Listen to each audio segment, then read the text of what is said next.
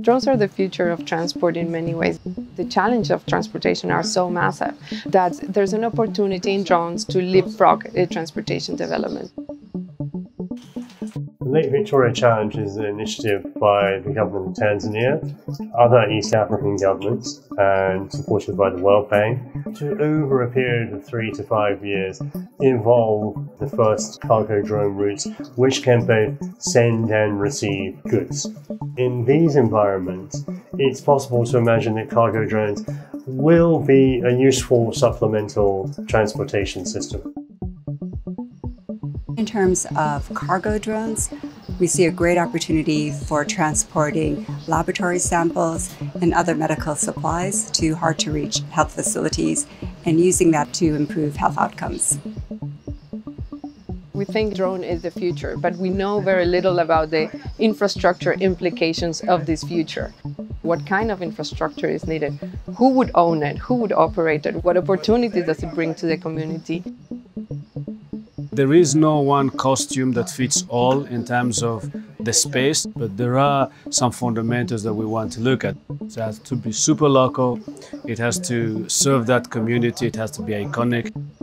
We are thinking about the fact that the drone ports themselves should have not only those drone functions, but that there's this civic function as well. There is the opportunity associated with just community building place to gather, place to trade, place to charge your phones, place for women to get together. It could be an opportunity to develop technical skills, to create a place where the community gets training for developing businesses. Defining civic space as being fundamental to the drone port. To think about a drone port actually working as a catalyst to prompt and sustain new traditions, new events, new forms of education. It's exciting. We can use this as an opportunity for learning so that students are exposed to science, to technology. Shout out particularly for girls to have that exposure. Then we would be doing such an amazing contribution to that community. I think we're still very early in the process of thinking about the business models. We still need to think about what is that core service that will be working at the drone port, and then how can we put things around it. I think we have an opportunity to work with the private sector.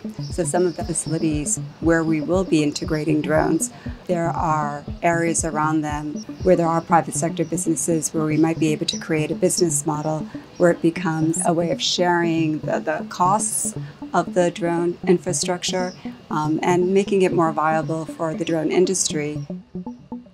The vision is to ensure long-term sustainability of that kind of drone port. You can look at technical feasibility study, financial feasibility study, but you also want to look at the social and the environmental impact of it. We need to take a look at those communities and see what their businesses are, what their applications are, and contextualize it to what is very important for that community. The motivation and the drive to push that technology further is there, and some of the best brains in the world today are working in this space. Now the challenge is up to governments to think about how they're going to enable that environment and how they're going to be the enablers of this leapfrogging in technology.